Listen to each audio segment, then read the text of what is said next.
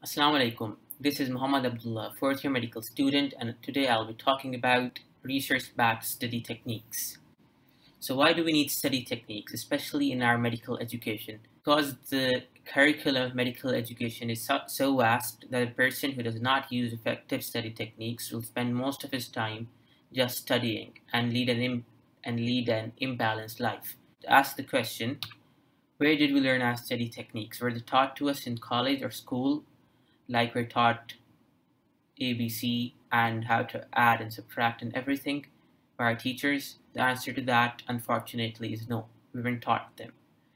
So how did we come up with our study techniques? We came up through intuition. Whatever we felt was right, we did that, and whatever worked for us. So that isn't a very effective way of studying through intuition. So how do we evaluate what is effective? Do we go on personal experience? A person who gets good grades studying in one technique, would he or she recommend that to someone else and say that this is effective, use that? The answer to that is no as well, because something that is effective for one person would not be for another. So what we do is we conduct research in large populations, and we use the results of that research to know which study techniques are effective and which are not. We did a survey in our medical school in first and second year medical students and asked them which study techniques did they use most commonly, and the results were highlighting and rereading topping the list. When we select a list of items which are considered ineffective through research, highlighting and rereading top that list. And other modalities of learning, such as studying for a long period, reviewing one topic again and again, and reviewing notes, are also considered ineffective through research.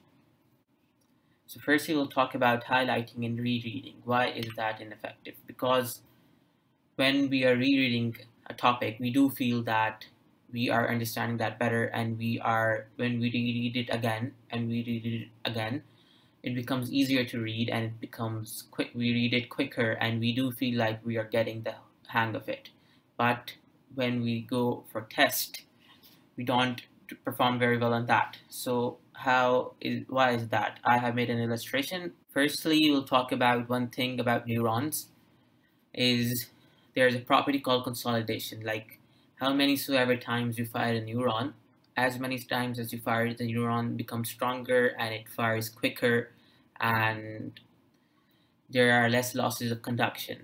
This is a property called consolidation. Like with anything you practice, it becomes stronger and better, and that's the same with neuron. And this is also why the saying goes, about the brain, use it or lose it. So we'll go about rereading right now. So when you're rereading a topic, what are you doing? You are firing this blue neuron right here, which encodes the memory into the part of the brain here. This neuron fires the first time, you fire it again, you reread again, it fires again, you reread again. This neuron becomes stronger and consolidated and becomes easier to fire, and that is why you're feeling that you're getting the concept, while that you are getting good at the subject, while you are just becoming familiar with it. You're just consolidating your encoding neuron. And on test day, when you sit for the first time, you have fired the blue neuron maybe 10 times, but on test day, the blue neuron is going to work. The neuron that's going to work is the green one, the one that retrieves the memory from part of the brain. And this hasn't been fired even once. And you fire it for the first time on test day, there's a connection made. This isn't very physiologically accurate, but this gets the point across.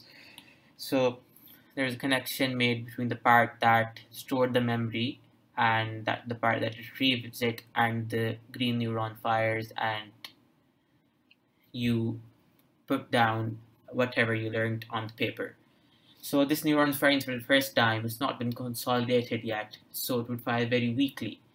And this is why, like, we take an arbitrary value. You learned 100% of a subject, and on test day you fire the green neuron for the first time. and you just are able to retrieve 50 or 60% of the material. So that is not very good. So how do we tackle these problems? We tackle them by using effective study techniques.